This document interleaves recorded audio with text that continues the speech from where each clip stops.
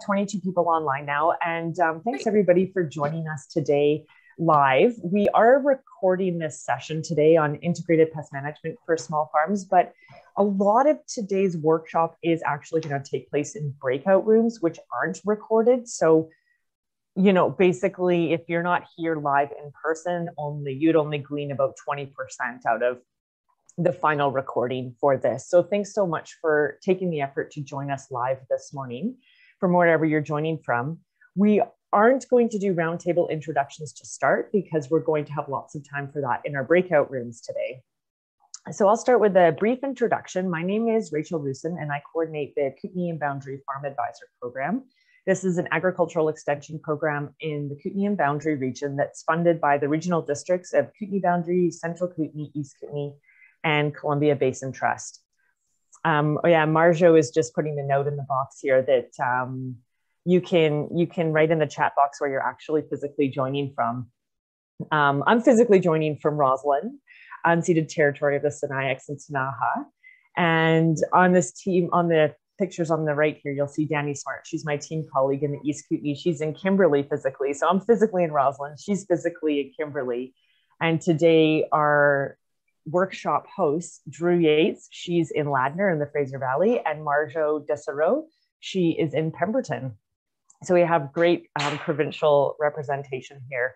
A very short background on how this event came to be today is I'm an environmental farm plan advisor as well, and so is Marjo, an environmental farm plan advisor. And we're both consultants who wear many hats, and we knew that she was doing this project with the Climate Action Initiative, specifically on integrated pest management for specific pests for working with small farms.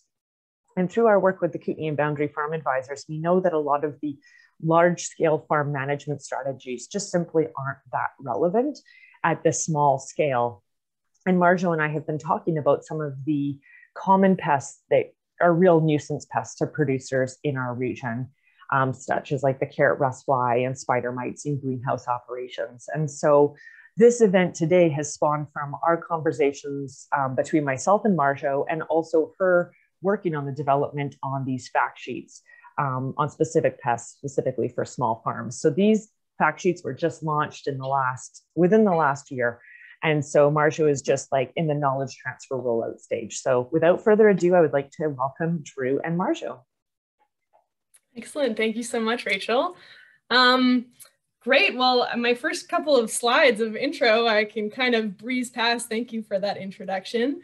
Marjo and I have been working together for the past several years at ES Cropconsult. And yeah, Marjo was previously based out of the Fraser Valley and now is based out of the Pemberton Valley, and I'm still in the Fraser Valley. So that's kind of the context that we're coming to this from.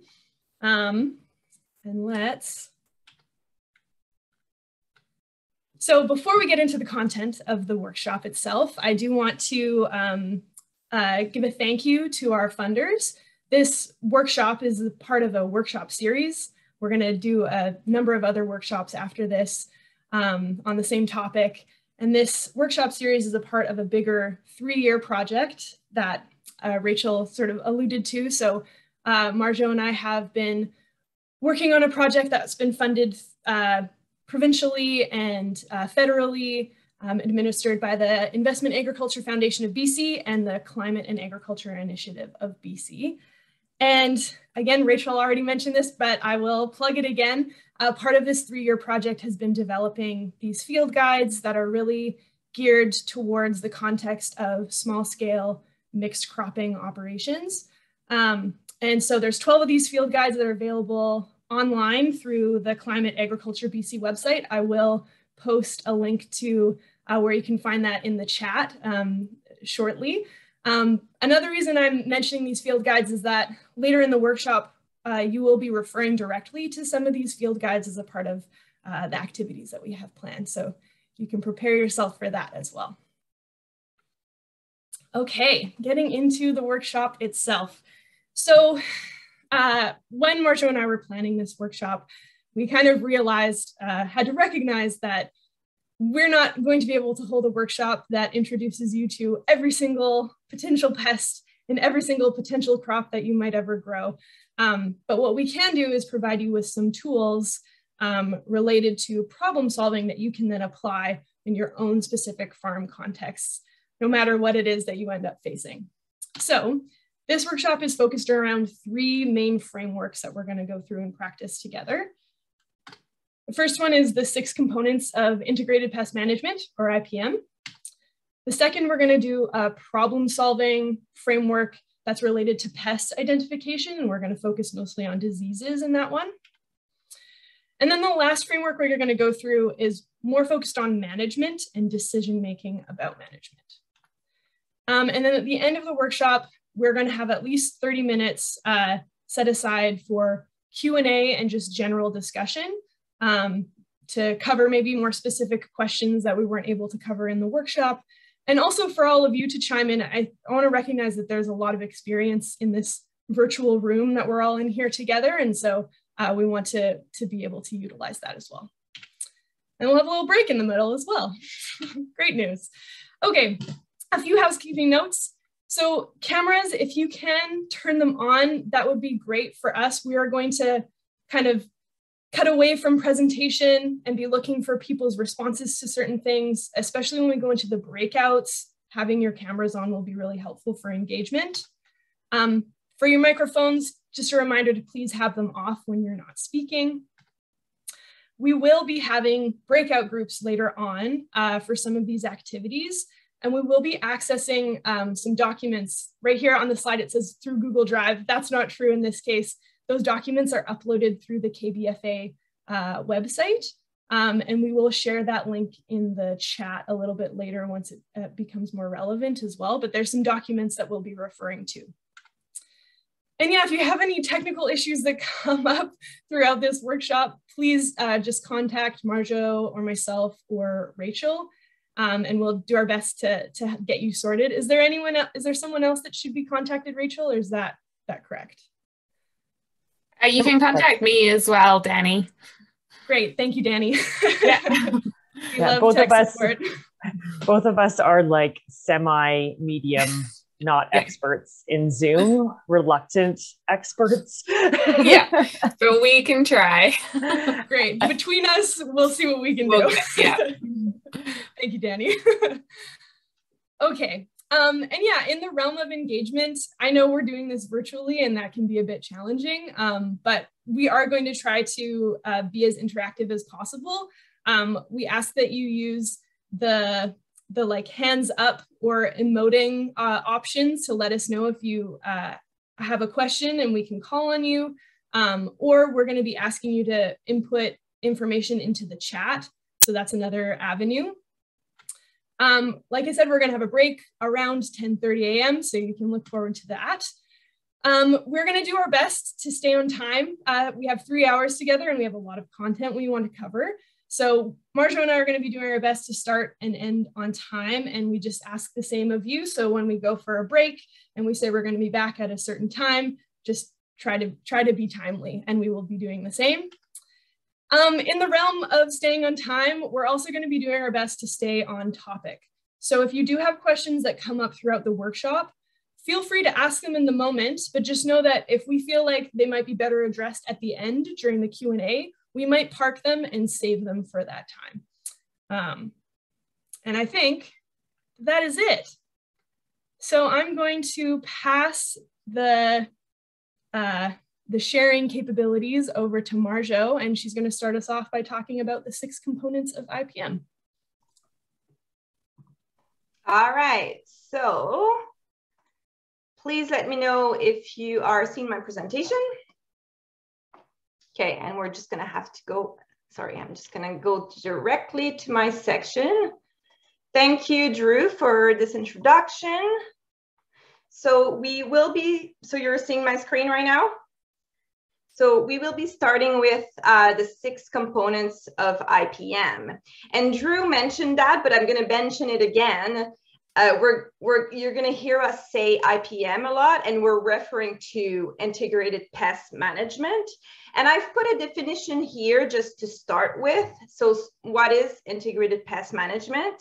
It's a system of crop production that manages pests. So we're talking about all kinds of pests, insects, diseases, weeds, mites, using a combination of tools in an economically and environmentally sustainable way.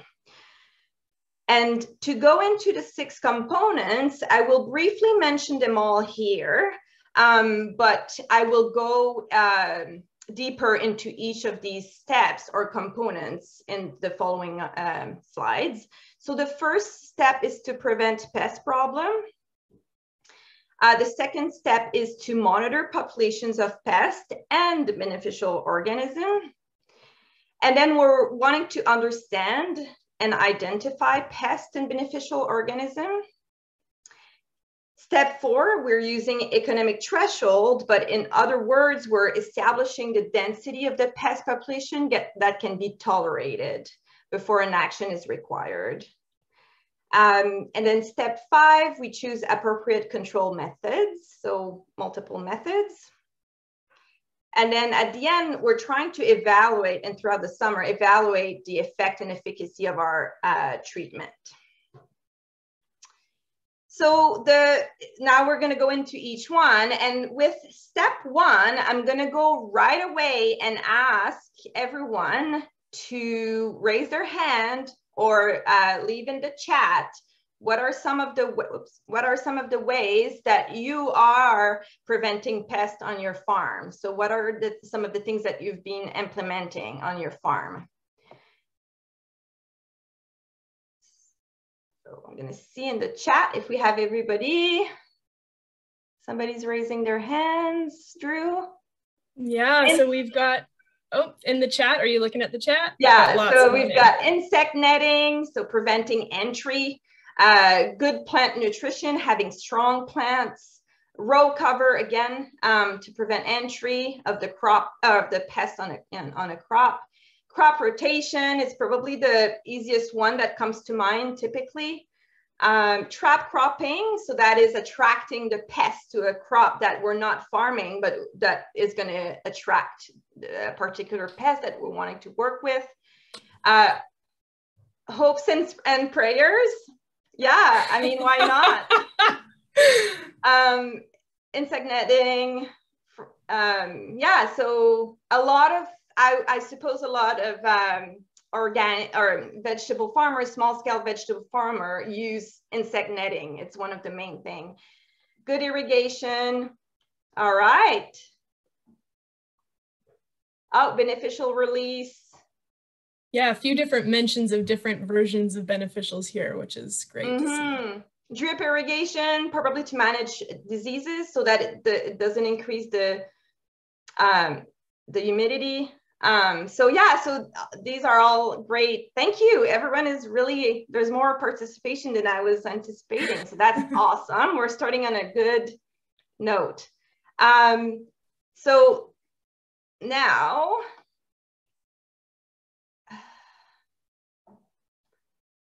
I don't know, it's just not switching gear here. Okay, step 2, we're on step 2 now. And this is to monitor populations of pests and beneficial organisms. And this slide is showing different techniques that are used to monitor for different pests. And just so you know, this is something that you'll be able to find in the literature typically. So in the literature, you'll be able to find what is the best technique to use for the pest of concern. But at the top there, we have bucket traps and wing traps. These are used to monitor for moth mostly. In the middle, we have a sweep net sampling method, which is just basically sweeping across a crop and you're catching a bunch of things in there, pests and beneficial insects as well. And then at the bottom, we have sticky traps. This is here an example of a yellow sticky trap that is used to monitor for carrot rust fly and carrots. And then, so there's other types of traps for other pests. And then we have in the middle at the bottom, leaf sampling. Here we have an example of someone looking for mites under cucurbit leaves. And this is also used a lot to look for aphids, mites, and thrips. And then at the bottom, we have a lovely lady just inspecting plants, doing visual sampling. And so this is something that we do a lot. Like as a farmer, you're doing that a lot as you are doing the other farm activities. But the bottom three there are likely the ones that you're going to mostly be using as a vegetable grower. So just to keep that in mind. And so now we've looked at the technique, but we're still in step 2, which is to monitor. And there's other considerations to take into account other than the technique that you're wanting to use. So there is the location of the sample, the pattern, the frequency. Are you going to monitor weekly, bi-weekly? And there's different factors that will affect which protocol you're going to be using. And again, like this is typically something that you'll be able to find in the literature, which will be related to the pest behavior. So where can we find this pest and how is it best to monitor for it? But what I want to really focus on here is to mention that your goal is also very important, and maybe other farm activities that you're going to be doing at the same time as you're monitoring if you're really short on time. So what is your goal for this pest? And so one scenario would be that you have a pest that you have been, that it has been causing a lot of damage, so moderate to high damage over the last few years, and you've implemented some management practices, maybe they're costly management practices, and then you really want to focus on doing a thorough monitoring protocol that will go throughout the summer to evaluate if you're doing the right thing. At the opposite side of things is a scenario where your neighbor maybe found a pest that is sort of new to you. You have never seen it on your farm. So you would maybe implement more of a surveillance type of monitoring protocol that is much more relaxed and much more like included with your other farm activities. So, Marjo, yeah. Just to jump in, there's a question in the chat that I think is relevant right now. Yeah. So just a question about, won't sticky traps also catch beneficials and possibly small snakes or birds as well? I've never used them outdoors. Yeah, and they will. So they will catch ladybugs and syrphid flies and bees, and so they will, but they are not. When we use sticky traps, we're not using them to catch a large number of the pests. So it's like, we're placing like 3 traps for carrot rustfly, for example. We're gonna put like 3 traps in a carrot planting. So this is not considered mass trapping of this pest. So therefore, it is not going to be doing mass trapping of the beneficial insects. So you are going to catch some, and unfortunately, they're not going to survive this adventure. But it's minimal numbers usually that you're going to catch. But it's a really good question. Really good question. So yeah, so we're going to go back to oh no, so I'm going to switch slides. Sorry, I went back to this slide.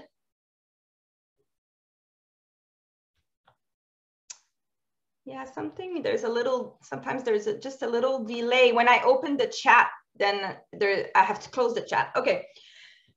So now we're going to be talking about step 3, which is to understand and identify pests.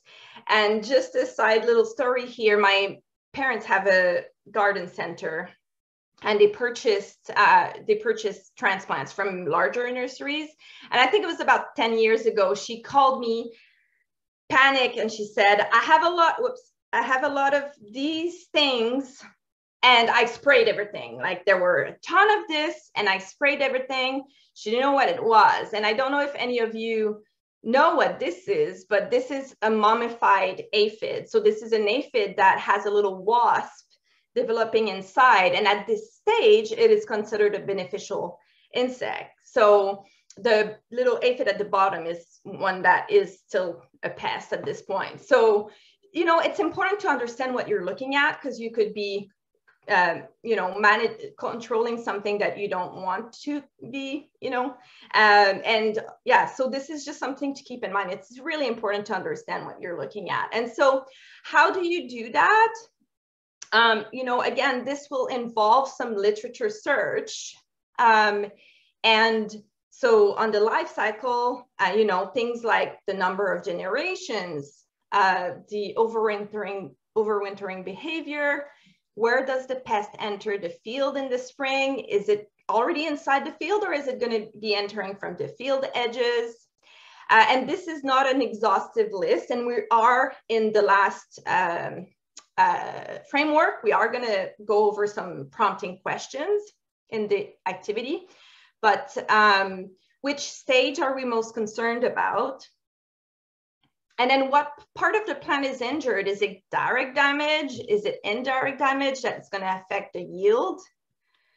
What's the timing of this pest damage? So here is an example of a pest where there's two stages that cause damage. So this is a tuber flea beetle. This is a potato pest. And on the left, we have the adult beetle that feeds on the foliage and creates shot holes on the plants. This is damage, but potato plants are pretty tough and they can withstand a lot of damage. So we're not that concerned about this. What we're concerned about is the damage that the larvae cause on the tubers. And that's what we see on the right. So interestingly enough, though, these larvae are in the soil. There's no way to get to them. So we target the adult for management in terms of spray management. And exclusion and things like that. So we target the adult for management. So this is important to understand these little, you know, these things about the pest that you're trying to deal with. So, and we're going to go back to prompting questions later, but now we're in step 4, which is to use economic threshold. And here we're going to talk a lot about tolerance as well. But first, I want to establish what is a threshold, and this graph is attempting to express this concept. So we have the red there is the number of pests over time, and we can see there's 2 and maybe a third peak at the end there, where this pest has high numbers. And then we have the orange line, which is the economic injury level. In other words, the level at which we're going to have crop loss that is significant. And then we have the blue line, which is the action threshold. So this is the level of the pest at which we want to act to prevent economic loss. Okay. And in this example, this pest had two time points in the summer where that pest required some management, some control. So yeah, this is a concept of threshold. But if we also talk about tolerance, you know, this is here again a potato that has tuber flea beetle damage. For some market, this is totally fine. You can sell this. Consumers will not complain about this. And there's other market for which this is totally unacceptable. So as a farmer, you're going to have to, you know, evaluate what is the tolerance, what is your own tolerance, and what is the tolerance of your consumers. You know, another example of that is aphids on the lettuce head. You know, likely if you're selling to farmers market, you're going to be able to have a couple of aphids on the lettuce head, you know. So you will go through, as you go through your season and the years, you likely have tolerance level of your own. And so if we continue into threshold, there's pests for which we have a very well-established threshold. We have a clear number to work with. And tuber flea beetles and carrot rust flies are example of that. However, at the bottom there, we have examples of pests for which we don't have a very specific number to work with. Sometimes we're working with early detection. So spider mites and cabbage aphids are examples of pests that we really want to catch early and start acting early. And then in terms of pests, I'm sure this is to no surprise, or in terms of diseases, I'm sure this is not a surprise that we are trying to prevent. So we're putting preventative method in place to avoid disease development, because typically once a disease is established, it's harder to manage. There's things you can do, but we're not working with threshold. We're working with prevention and early detection. And so we've talked about monitoring protocol, we've talked about threshold, and I just wanted to mention that there is a relationship between the two. So as an example, I'm going to use cabbage, brassica crops as an example. So we have a lot of very well-established thresholds that we work with for brassica crops. There's different thresholds for different brassica crops. And it's what we use is mostly based on percentage of plants with caterpillar. So you're going to focus, your monitoring protocol will be focused on the plant. So you're going to be inspecting the plant until you find a caterpillar, and you're going to look at the whole plant. If the threshold was based on percentage of infected leaves, you would focus your monitoring protocol on the number of leaves that you're looking at. So again, this is something that you need to keep in mind. This is something that you'll find in the literature. And for this example, we're not basing our management decision on the butterfly. I'm sure you've all seen this butterfly fly around, and we've probably all guilty of saying, oh, well, it's time to spray, but this is not the stage that is targeted for spray and monitoring. And then, so now we're in step 5, and it's to choose appropriate control methods. And there is no silver bullet in the world of integrated pest management. So we really want to use as many tools as possible. And this is where the toolbox analogy comes in. So we have cultural control methods. So how can you design your growing system to help decrease pest pressure? We have physical, we've talked about this at the start. How can you physically exclude or remove the pests? Biological, how can you promote the natural beneficial organism or enhance, so adding more into your crop system? And then chemical, what products could you use? And we're going to focus on that for the last activity as well. And so the last step, but not the least important one, it's often the one that is forgotten or just sort of like, this is the one when you're busy, you tend to forget to be consistent with, and it is to evaluate the effect and the efficacy of the treatments. You could be doing the wrong thing, like you could be totally doing something that is not working for years if you're not evaluating success. And how do you do that? Well, you're keeping record of pests throughout the summer, throughout the years, because you want to, kind of keep track over time of what's happening. And also alongside that, keeping notes of yield, damage, pest damage, and calls, and things like that. So yeah, so these are the six steps of IPM, and we're going to go back to some of them later on. But this is now